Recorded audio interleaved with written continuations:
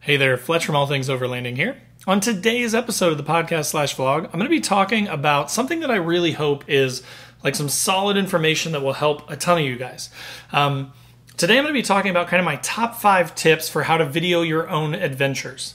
And what kind of made me think of this, what made me come up with this idea was, you know, when I first started doing this stuff, my intention was not at all to grow it into a YouTube channel or you know, to have a bunch of followers or anything like that. Really wasn't my intention when I started at all. I just wanted to, you know, I felt like I'd gone off-roading for, you know, several years and seen a bunch of really cool stuff and done a bunch of really cool stuff. And whenever I talked to my friends or family, they would be like, what? You camped in the woods for 3 days? That sounds terrible.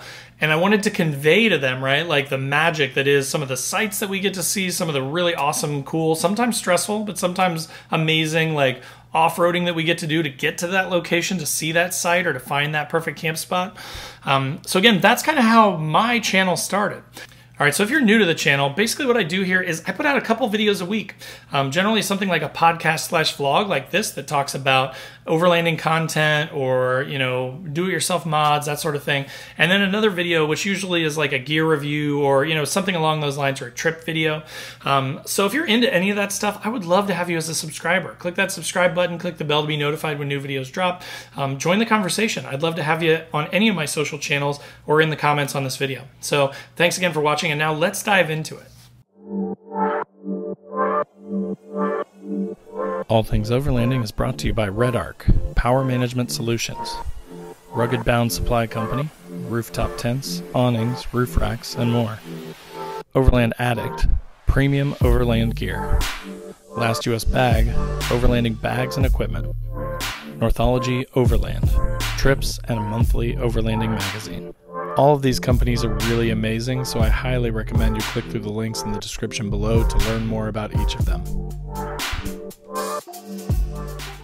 All right, so as I mentioned, the whole intention of this video/podcast today is to kind of walk you through, right, some of my tips that I've found really helpful that help jumpstart me and that could also hopefully save you a bunch of time. Again, I've been doing this for around 2 years, not quite 2 years now. So I'm by no means an expert, but I can definitely tell you all the mistakes I made along the way, and I can help you avoid some of those pitfalls by giving you some good information that will help you shoot better video. So let's kind of start with topic number 1 or tip number 1. My first tip is, you know, I know when I watched a bunch of overlanding videos, I started with like Expedition Overland, as many of us probably did.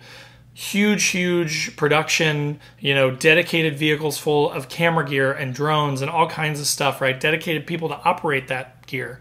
And then you watch like an action 4-wheel drive, or you watch Lifestyle Overland, or, you know, any of those bigger channels.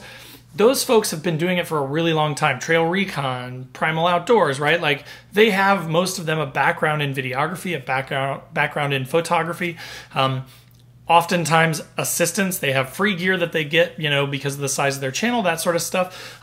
So the first thing is to sort of temper your expectations, right? And work with what you got. So that's tip number 1, work with what you got. Again, I immediately was like, I need to buy a drone and I need to buy all this stuff and all these cameras. I will place in the comments below links to all of my camera gear because most of it is really inexpensive and you could pick and choose, you know, what works best for you.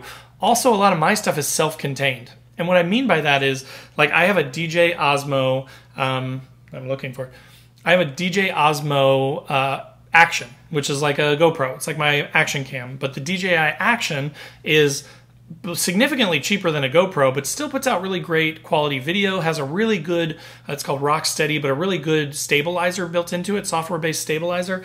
And so it does a really great job of shooting trail footage and things like that. You can just throw it up on your rig, you know, it comes with some attachment points that you can, you know, stick to your hood or do whatever you want with it. Or you could buy some clamps and stuff and attach it to your vehicle and you can just capture the trail. That's sort of step 1, right? It's just using what you've got and recording stuff to get started. You know, so, but that's all inclusive, right? You throw a memory card in that, you pop it on your rig and you're set, you're recording. You know, I use my phone a lot. Right now I'm recording on my iPhone 12. That's what I'm using right now to shoot this video. It's what I use to shoot the majority of my video. Again, you know, if you did want to be a YouTuber or something someday, sure, you probably need to buy like a professional Sony camera or something like that, right? to kind of get out there and become more professional. But that's not really my goal, right? Like my goal is to be authentic and to provide you guys with opinions based on what I've learned and information based on what I've learned to, again, try and shortcut you guys around some of the pitfalls that can happen with shooting video, with overlanding, with all that sort of stuff. So again, work with what you got. If you need recommendations for stuff that's just like you pick up a camera and you slap it on your rig, or you pick up a camera and you put it on a tripod, I will put links to all that stuff down in the description below because, again, I love all my gear. I've really refined it at this point, so I'll just give you the good stuff that I use now and not any of the old junk that really didn't work so well. So check those out in the description below to see what may be helpful for you. Like my DJI Osmo Pocket is literally one of my favorite cameras. It has a built-in gimbal. It's about the size of like 4 pens put together. You can hold it in your hand. You can literally, it's called a pocket. You can throw it in your pocket. And it's only a couple $100. So versus having to buy a multi-$1,000 camera, you know, work with what you got, or again, maybe consider some like all-inclusive out of the box recording options to give you a couple of different angles, right? To give you a couple of different options, something to set on a tripod, something to do vlogs with if you want to do that kind of thing, just to get more angles. More angles are always more interesting. So use what you got or really inexpensive stuff to start. That's my tip number 1. Tip number 2. This one is kind of a jab, so it's kind of funny. You know, a lot of people say less is more. In the world of video, for particularly overlanding stuff, more is more. I find many times I go on a trip, and a good example, and I'll put a tag to it up here, is my Georgia trip. I loved that trip. I really had it in my mind, like what I wanted to do, and I tried to shoot as much video as I could, and I kid you not, I got home, and I was lucky to crank out that, I think it's like 12 minutes. I don't remember exactly how long that video is, but it's not like I had hours and hours of footage. Like I had to scrape every single second out of that footage that I got. And I was so disappointed in myself that I didn't, you know, put out more cameras or move stuff around or make more of an effort to capture stuff. So again, you don't have to be a YouTuber. I'm saying this from the standpoint of like me trying to make a really interesting video for you guys to watch, right? But it doesn't have to be that crazy, but still, you know, if you don't ever put out your cameras, you're not going to capture stuff, right? You're going to miss things. Things are going to happen that are awesome or interesting, and you're just not going to have a record of them if you don't have the cameras out. So, you know, make sure that you are cognizant of that. Make sure that you're thinking through like what cameras you have. You know, if you have multiple, if you just have your phone, that's fine too. Get some sort of a cheapy tripod or something. You can get them for really cheap on Amazon, or again, down in the description below, I'll have some links to some of the nicer ones that I use that are still pretty inexpensive. But just get out of the truck. If you come up to like a really big like water crossing or something, get out, drop a tripod, angle your phone towards, you know, the water crossing and go across it and be ready to turn around and come back and get your camera or your phone. But so just shoot as much as you possibly can. Have that dash cam running, have those cameras ready to throw out on a tripod when you go through some cool obstacles, because you'll only ever be sad you didn't get enough footage. If you get too much, you can just delete it, right? It's not a problem to have too much. So that's tip number 2. All right, so tip number 3. Plan in advance what you want to shoot. And what I mean by that is, again, you don't have to, there are a couple ways to do this. You don't have to be a YouTuber. You're not going out to do like gear reviews or anything like that. Like I may be. I literally make a list in my Apple Notes, you know, doc. I make a doc for like a shot list is what I call it, of all the different videos I want to shoot. And in that, I even put descriptions and stuff. Like I want drone footage. I want, you know, a shot of the campsite that we find. I want a shot of this and that. I want the wheels and tires. I want, you know what I mean? Like whatever I need to shoot. Again, if you're just trying to do this for your own personal trips, you don't have to get that in depth. But it's still going to help you a lot. This kind of ties into the last point, right? Like if you're going to know, you're going to throw out your cameras and you're going to get as much footage as possible, it helps to have a plan, right? Like it's way easier to just like go and then be like, well, I don't really know what I'm going to get into and I don't really know what's going to happen. But then that camera sits in your passenger seat. You do the cool stuff and you're like, oh shoot, I should have thrown out my camera for that.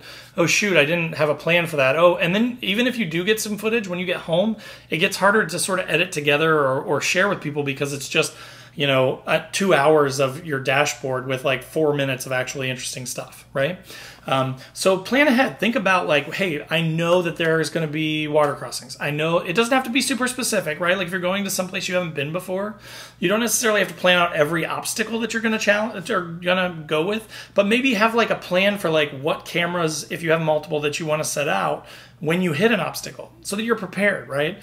Like if you are dead set on I want drone footage of this thing, have the drone batteries charged up, have the memory card in it, have it sitting in the seat, and then when you come to an obstacle, throw it up in the air, fly it up to where you want it to be, set it, and then drive across the obstacle, right? Or set up your camera on a tripod with the angle that you want, like, hey, I want to be really low down in this ditch so that you can see the truck going through the ditch, for example, versus just everything is going to be from really far away shooting me doing the thing, right?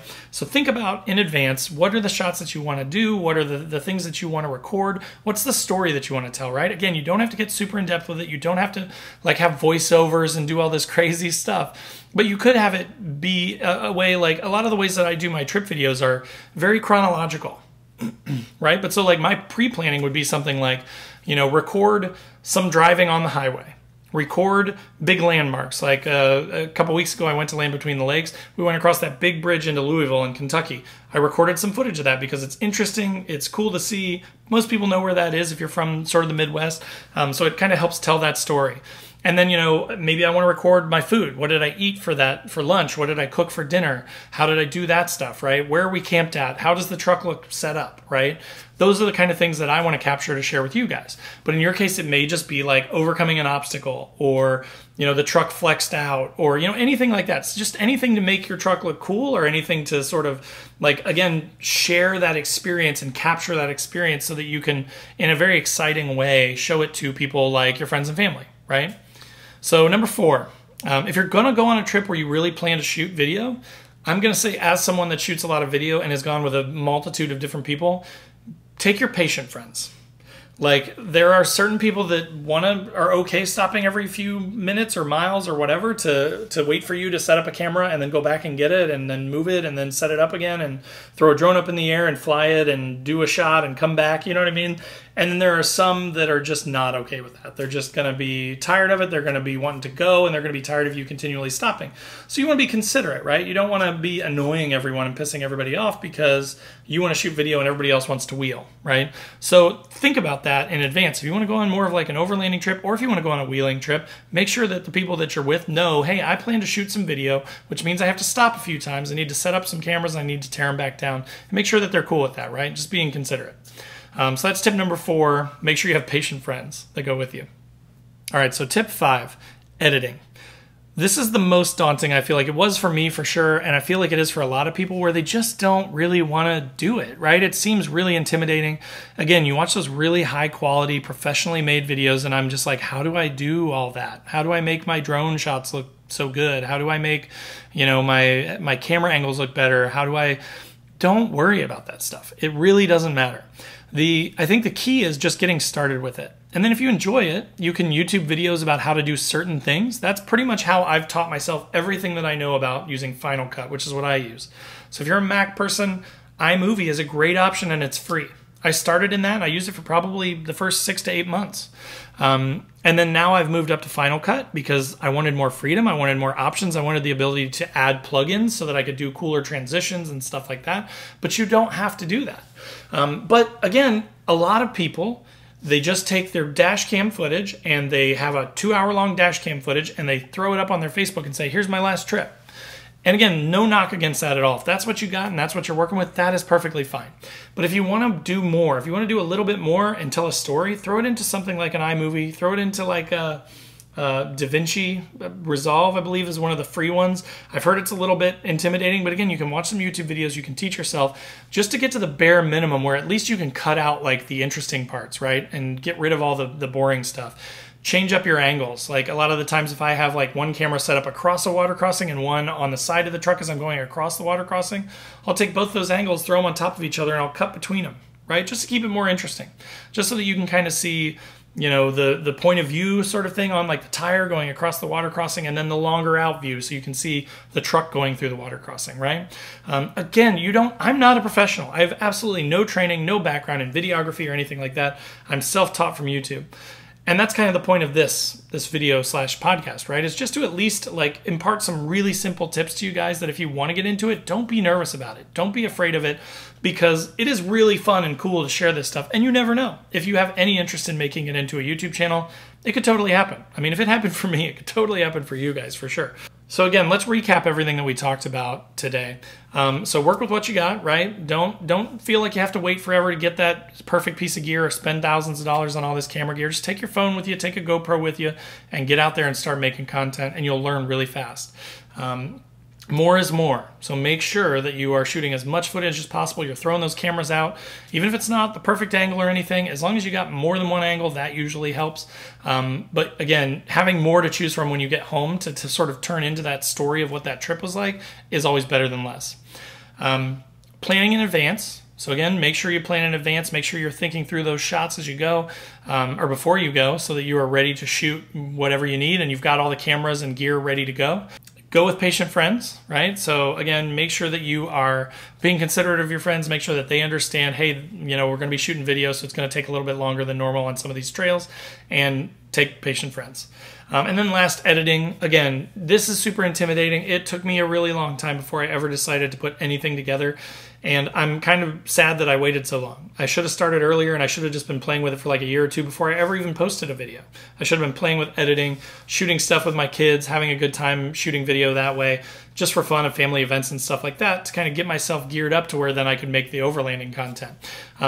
So again, I hope that that stuff's really helpful for you guys. I feel like I get a ton of questions from people all the time that are like, what camera do you use? What do you use for that? How do you get started in this? How did you edit? What software do you use, right? So again, just wanted to kind of share some of those tips with you guys and girls, so that if you want to just even get the bare bones like basics started, just so you can record your trips and share them with friends and family, I hope that that stuff really helps you. So thanks as always for listening.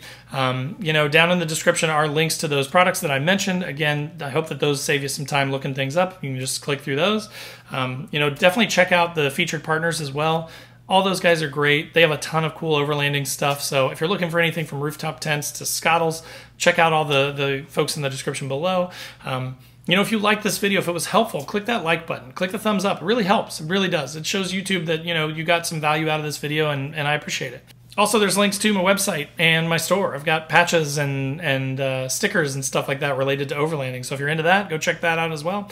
But again, thanks for watching. Thanks for hanging out, and we'll see you next time.